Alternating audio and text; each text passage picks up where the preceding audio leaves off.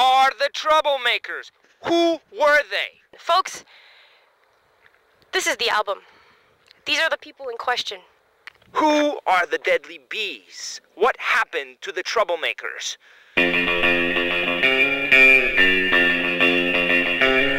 don't have the microphone. You do, give it to you. No, interview. Also. I don't have the microphone. Go talk to them. Give it to me. Give it to me. No. You must give it to me.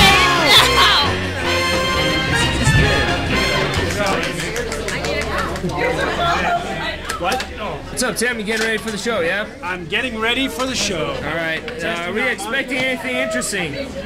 No, it's a troublemaker show. It'll be boring as usual. All right. Has anybody seen Rodney?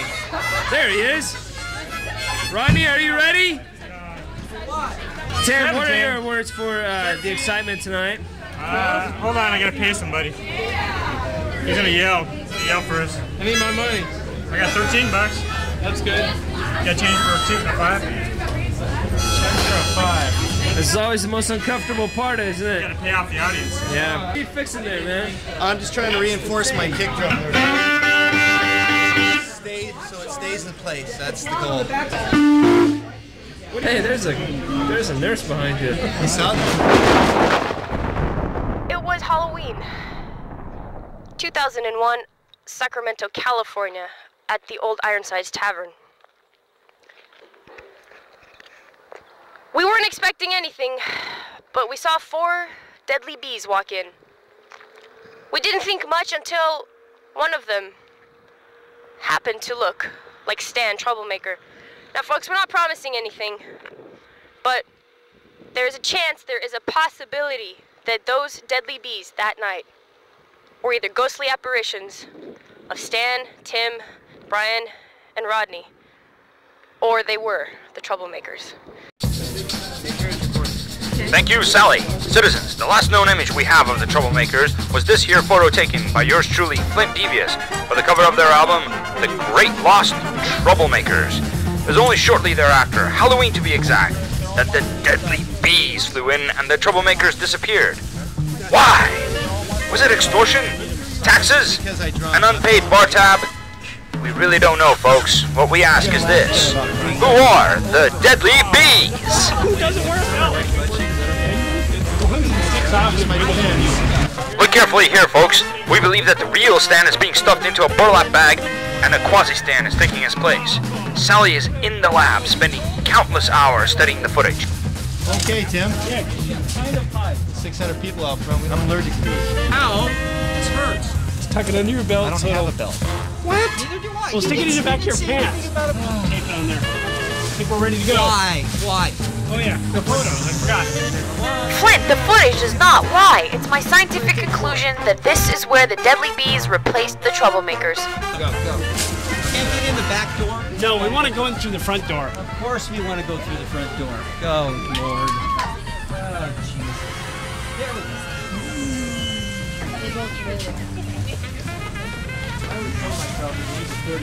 Hey, don't even talk about that. Oh, jeez. Deadly bees, man.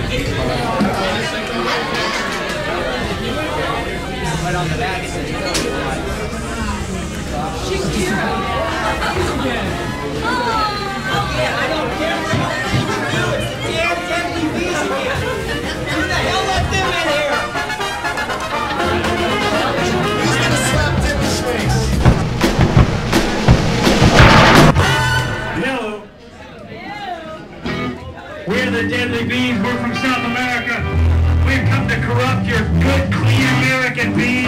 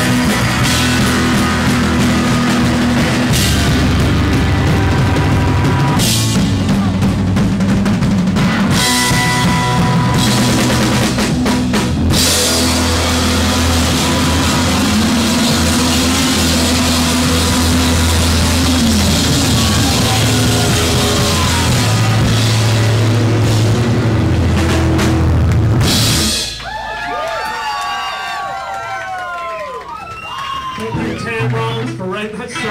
And that was their lounge act. That was a lounge act. Stan, I saw you breaking bunches of shit, but how was it, man? Look at that. Oh, Can't find a man. knob like that. When did that happen? I don't know. Sabotage. Yeah, it's a great song. How was it, man? Give me 5 on that. 5. Excellent. It sucked as usual. Hey, you gotta Rodney, you always blossom towards the end. You think? Takes me a while to wake up. I kind of want to be able to see this embarrassment. Too much goodness, and I can't carry it all on one shoulder. I can't carry all this stuff either, but you give it all to me.